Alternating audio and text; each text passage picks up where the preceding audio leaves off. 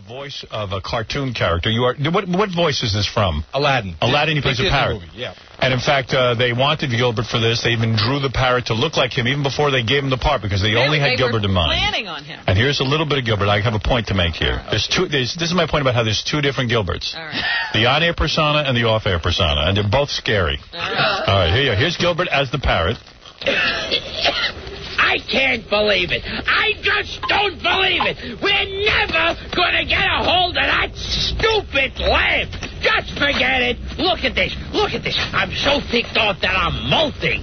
Patience, Iago, patience. Kazim was obviously less than worthy. Oh, there's a big surprise. Have you ever watched his cartoons? Oh, yes. Yeah, okay. Yes. Now, what are you saying? Well, you should see him. You know how when celebrities watch their work on The Tonight Show? Just see Gilbert very serious during his clip. Not making a sound. I like when they start crying He during their own everything thing. else. Right. That he sat and listened to. Now listen to, in contrast, this is off-the-air Gilbert. Oh. This is Gilbert calling Gary from years ago on the answering machine. Yes. Okay. And this is Gilbert's real voice. All right, just as scary. Yes. All right, but it's like a whole different guy. Oh. All right, here it is.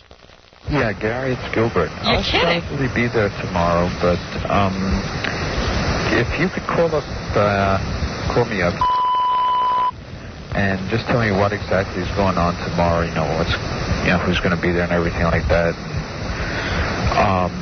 That's the scariest Gilbert. Wow. People are afraid of the serial killer. Yeah, that's serial killer Gilbert. I mean, listen to it. Bruce Dern. Hello, Gary. And if worse comes to worse, if I could just call in.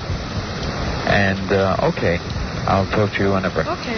Yeah, bye-bye. Okay. Gilbert Manson. That really sounds like he was a very quiet man. Yeah, To himself. That's